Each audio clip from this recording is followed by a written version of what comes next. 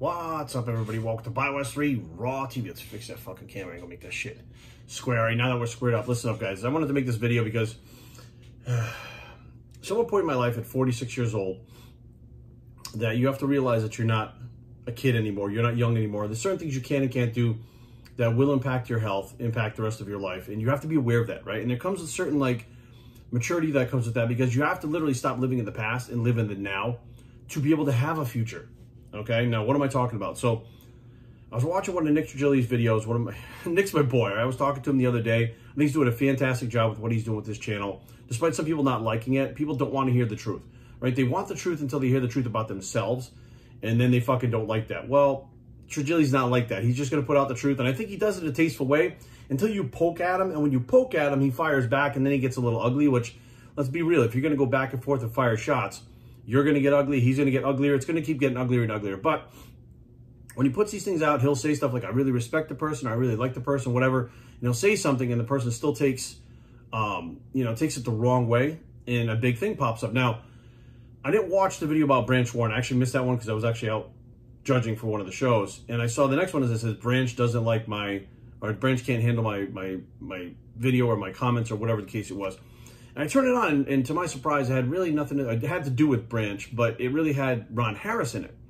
And I thought that was interesting, so I'm like, Ron Harris, let's see what this guy's up to. I haven't really paid attention to him in quite a while because fucking, why would I? No offense, but I'm not really that impressed with Ron, and it doesn't really affect my life. So there's nothing that all interesting going on with Ron other than he talks to a bunch of pro bodybuilders, but who gives a fuck? I talk to these people anyway, so it's not a big deal. So I'm watching Ron Harris try to defend why it's okay for Branch to be huge, right? Now, Branch at 220, I've met Branch several times, great guy. My thing is Branch is very big. Do I think it's healthy? Look, I'll be honest with you that we look at Rich Piana, we look at these other guys that were too big for too long at a certain age, and it's not good, right? I'm going to leave it at that. But I found it interesting how Ron decided to defend Branch. And I was like, well, why don't we take a look at Ron himself, right? There's somebody defending Branch because he's in the same frame of mind. Now, I guarantee you Ron Harris doesn't remember me. I met him a bunch of times, but I'm not a top pro bodybuilder, so I guarantee he doesn't remember who the fuck I am, probably, or that we even met. He might know me because of certain videos I put up that probably are a little scandalous, because before Nick Trigili was doing scandalous videos, I was doing them fucking 5-6 years ago. It wasn't the same as Nick. Nick does them a lot better in his own style, but maybe Ron would know me from that. But I look at Ron and I go, okay, Ron and I actually have a lot in common. All right, Ron and I both, neither one of us have the genetics to be pro. Plain and simple. We come from the same area. He's from Massachusetts. I'm from Rhode Island. We used to do the same shows. The New England's up in Boston at the John Hancock Auditorium. You know, we kind of rolled in the same circles. It wasn't a huge community in Rhode Island, but the Massachusetts community rolled over as far as bodybuilding into Rhode Island. So we kind of come from the same area. We both had missing body parts. His was his arms. Mine was my legs. We both pushed the drugs. We both wanted to be pros. We both wanted to be in the industry. Both of us failed to become pro. But then there was a split between kind of the differences of Ron and I, right? The similarities, rather. And I said, you know what? I'm injured. I'm 46 years old. There are a lot of people around me that have had bad blood work. And Ron, I don't know, you may not know this. I don't know how well people trust you. But some of these pros that you talk to have not just had bad blood work, but have had serious health complications, which is why they're downsizing now. I know this because I talk to them personally, and they're actually friends. They're not like talking to me because I'm part of muscular development or whatever, but we're friends. And over time, we're talking decades of years that I've known these people. I've heard their stories. They've told them to me in confidence, and I'll never explain who it is. I'll never let out who has told me these things, and I'll take it to my grave. But the whole point is, the people that you're discussing, today it just happens to be Branch on this one, but the people that you're talking about, like bodybuilders, if they're healthy, then why does it matter if you downsize? They've had issues, and you just don't know it. Maybe Branch doesn't have them. Maybe he has, and he wasn't being honest with you. Who the fuck knows? But plain and simple, these people have had issues and dropped the body weight. Now, I want to, first of all, put it out there like this. Like, Ron decided that he wants to continue to keep doing what he does. And I'm gonna, it's not putting him on blast. I'm just telling the truth. Ron, I looked at your pictures on Instagram, and you look just as good as you did when you were competing. Now I'm 46, and you're older than I am. You have got to be using the same amount of fucking drugs and shit, doing the same amount of food, all the same shit that you were doing before, you have to be doing now. Okay? Because if that's a fact that I cut all this out and I'm a lot healthier now, then you were using way too much shit before because you pretty much look the same. There's no way that you're going to fucking stop taking a bunch of shit and be healthier and pretty much look the fucking same. So I don't want to hear none of the bullshit about, like, I only use TRT. Fuck that. I don't buy it one fucking bit. If you were on just TRT, you look completely different than you do right now. So I don't want to hear that shit. So there's a picture of Ron 9 years ago. And then there's pictures of him now. And he barely looks any different. You can see that he's aging, okay? But you can still tell that he's fucking pushing it. So, of course, Ron is going to stick up for Branch because Ron doesn't want to lose what he has. In his head, despite not being pro, doing the things that he does and looking the way he does, he thinks he's still back in fucking 15 years ago, pushing the fucking limits, thinking I'm healthy because I got blood work done and the blood work and the doctor says I'm okay, right? So here we are 10 years later, a decade later, and he still looks the same, doing the same fucking shit. Look, far be it from me. Do whatever the fuck you want. But I'm going to give Ron, Nick, and everybody else a little bit of insight that nobody's talking about during these other videos, okay? And this is something that, this is usually how my videos work. I have a different point of view, but I come from a different area of, I guess, trying to figure these things out and digging and researching. And I got a different view on it. Now, check this out. Ron, pay attention.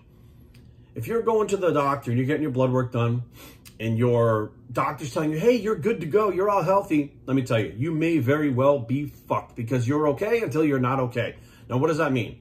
Everything can be fine until finally that blood work is fucked up or you have a heart attack or something happens and all of a sudden it's like, I don't understand. I was completely healthy, all my blood work. Doctors don't understand what you are doing. Doctors, no matter how long you've been going to that doctor, no matter how much information you give to him, they don't fucking understand what you're doing to your body.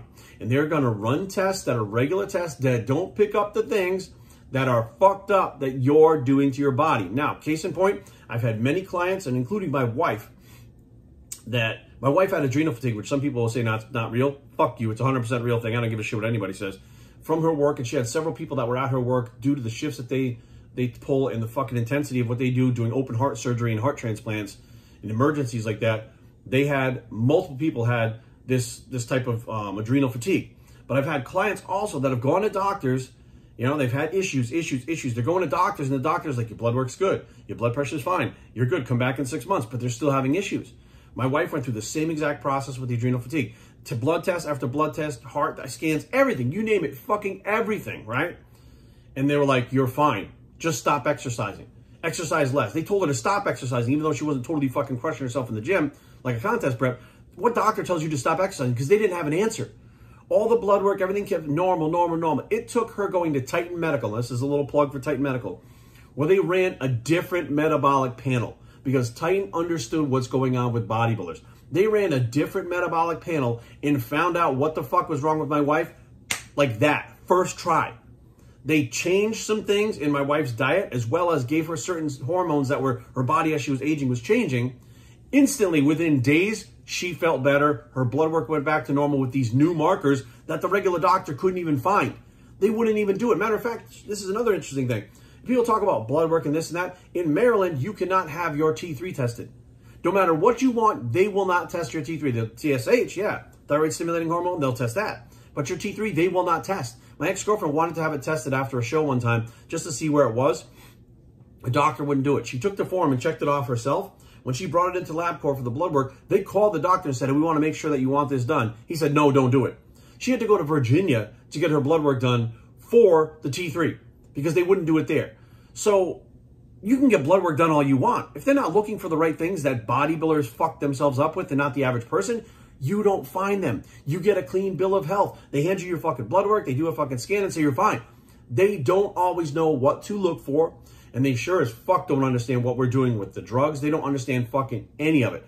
So there's a lot of disconnect from these bodybuilders that think they go to a regular doctor and get blood work done. Go to a doctor, go to a physician or somebody that really deals with bodybuilders, not athletes, bodybuilders, right? Somebody that knows what the fuck's going on, like the anabolic doc. Go to him. Get your blood work and shit done with him and see what he has to say about it. Because I guarantee he's going to say something totally different than your fucking doctor. Even if your blood work comes back normal, I guarantee you he's going to have other panels that he can draw that will show shit that the regular blood work doesn't fucking show. So here you have these bodybuilders that like to run out there and I got my blood work done. What did it show? Nothing. I'm totally fine. How the fuck can you be totally fine at 50 fucking years old, blasting a bunch of fucking gear, shoving a shitload of ton of your fucking food in your mouth, like you physically look like exactly the same as you did 10 years ago, doing the same shit. And you think that these drugs that have fucking fucked people up, some of the most genetic freaks have been fucked up by these drugs over time. And you're telling me that people like Ron have completely clean bill of health and they don't give a fuck. Well, we know for a fact, the heavier you are as you get older, the less it increases your mortality. The more you're likely to fucking die early, period. Science proves that, not bodybuilding. What do you think? Because you're fucking blasting steroids your whole fucking life, that changes something? Like it's not fat. You know, I'm not fat, so I'm not one of those people. I was blasting steroids, so it's all muscle. So because it's all muscle, I'm fine. Have you noticed how many people are fucking dropping around us? Have you noticed the fucking age? Have you noticed the things in common that they had, which is they were still blasting a whole bunch of shit when they fucking died? Like, I don't think that people are getting it, right? There's like this definitely common denominator that these motherfuckers that have been passing away are too fucking big past 40 and 45 years old. Like, it's very consistent. And the problem is there are people like Ron, who's over 40, 45 years old, that are living in denial because they say, well, if that's fucking killing those people, then I have to stop. And that means Ron would have to chill his shit and go back to being a fucking mere mortal like everybody else and not doing the shit that he's doing to look the way he does. And don't give me this shit about how he's not doing it anymore, because why the fuck would anybody take all that shit to look like they did before when they can look the same way right now without taking fucking any of it and just doing a CC test a week? Why did they take all of it back then? Why did Ronnie Coleman continue blasting fucking gear, winning the Olympias, when he could just stop taking it all and look the same when he came off? These guys make me fucking laugh when they talk about, well, I haven't been taking that much, I'm off. Bullshit. If you look the way you did fucking 10 years ago, you're still taking the same amount, or you wouldn't look that way. Stop fucking lying. Like, it drives me fucking nuts. You know, and here I see Ron, like, no offense, but let's be real. I don't see him putting out stuff about his blood work and this and that. Go to Titan, get a fucking blood panel drawn, right? Get the blood panel drawn and see what the fuck is going on out there. Or go to one of these other companies, whatever, that fucking have these blood panels that are not a regular doctor blood panel. Come back and tell me what they say, right? Come back and show me what the fuck they say. Like, I can't wrap my head around, as long as the doctor says you're okay. My doctor used to prescribe me fucking Oxycontin. My doctor used to give me fucking all kinds of drugs that I didn't fucking need. But trust the doctor's word. I've seen more doctors not know what the fuck is going on because they're running from patient to patient to patient to patient. They're not really concentrating on one patient because they got so many patients they're dealing with, because let's be real, it's a fucking business, that they're in and out unless something pops up on that fucking blood work, which you're not even looking at the right things to begin with. They don't fucking have a concept. There are people that have fucking cancer that are fucking going and getting regular blood work, having heart scans, but not getting the PET scans. And next thing you fucking know, they're like, oh shit, I didn't know I had this fucking aggressive cancer. Well, you weren't getting the right scan to figure it out. Now, if you're really worried about cancer, you get a PET scan every year, right? That'll show you what the fuck is going on, right? But if you don't get the scan, you don't know what's there. Just like this stuff. If you don't do the right test, you don't know what the fuck's really going on. These motherfuckers are walking around thinking they're fine. And all of a sudden they have issues like colitis. What the fuck? Some of these guys have had serious colitis, have heart problems, have fucking kidneys falling out left and right. But all these guys had proper blood work done, right? And all of a sudden, they just fucking went haywire. All of a sudden, nobody saw anything coming. That's the problem. I think everybody wants, you know, even Boston Lloyd. Boston Lloyd was having fucking normal blood work until all of a sudden he was fucked up. You're trying to tell me nobody saw that coming? You're trying to tell me that fucking there was no bad blood work with Boston Lloyd until like 6 months before he died, right? Or a year before he fucking died? Yeah, of course there was fucked up blood work, but they rationalize it. They blow it off. They say, well, I'm a bodybuilder and my reading should be different. I have an enlarged heart, but that's because I'm a bodybuilder. You still have an enlarged heart, motherfucker.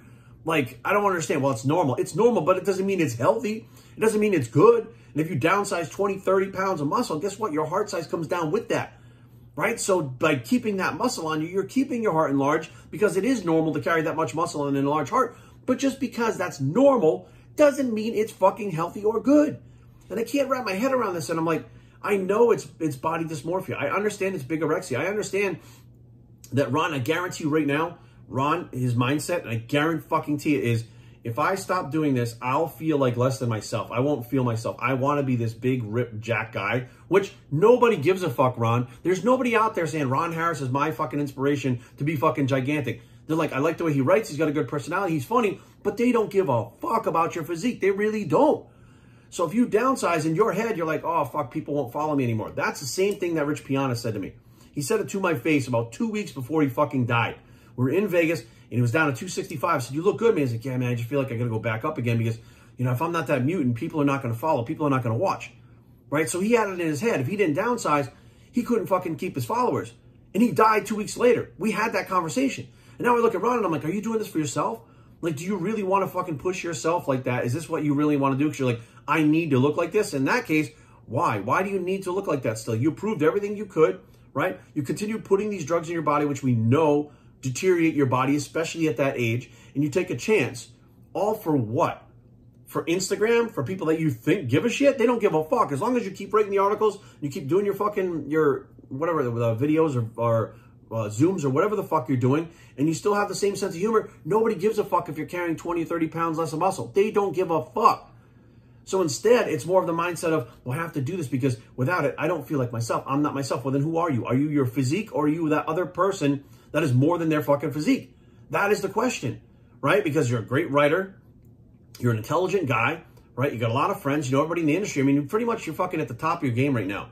Why do you feel like you need to push the drugs and keep your body weight up at this age, which can bite you in the ass despite you thinking you have good blood work because you're not getting the fucking right panels done, right? So I just sit back and I'm like, this is a problem. This is one of the problems in our industry. It is body dysmorphia. It is bigorexia. It is connecting your physique to your worth, right? If I don't have this physique, I'm not worth anything. Fuck, Ron, you ain't competing in bodybuilding. You're not winning fucking shows. You don't have any sponsors that require you to be in fucking shape like that. Like, what the fuck? What is, I don't, you know, it's just people mentally can't get past the fact that this is not good for me and I should do this.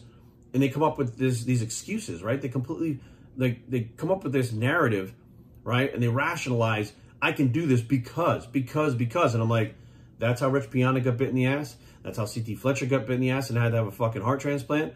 That's how fucking Cedric McMillan got bit in the ass. Let's be real. That dude, after he had fucking COVID, pushed his fucking body weight up because he wanted to keep competing, right? He was going to figure it out that he was going to retire after the year that he actually wound up dying. But pushing that body weight up didn't help his fucking circumstances, right? Being that age, pushing that body weight, right? It's the same fucking story all the time. And I think Trigili was actually looking out for Branch because Branch packs on a lot of muscle. And although he may have some good blood work now, right? It's good until it's not.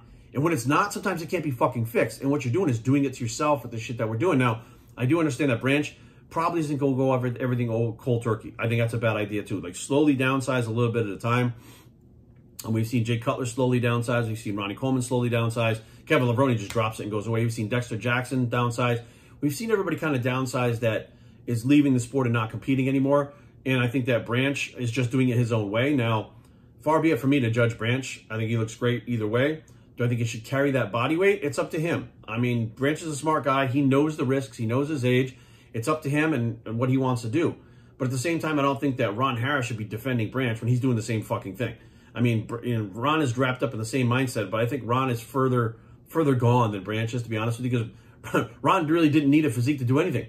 He could slim down, be really fit, look fucking amazing, right? Have way better fucking health, right? I mean, Ron's face is always like pink, purple, fucking, I mean, he never looks that healthy ever, despite, I mean, he probably has good blood work, and that's what he'll throw in everybody's faces, or the doctor hit him in the knee with the little hammer, and he had a reflex, so all of a sudden he's fucking healthy. Like, I get it.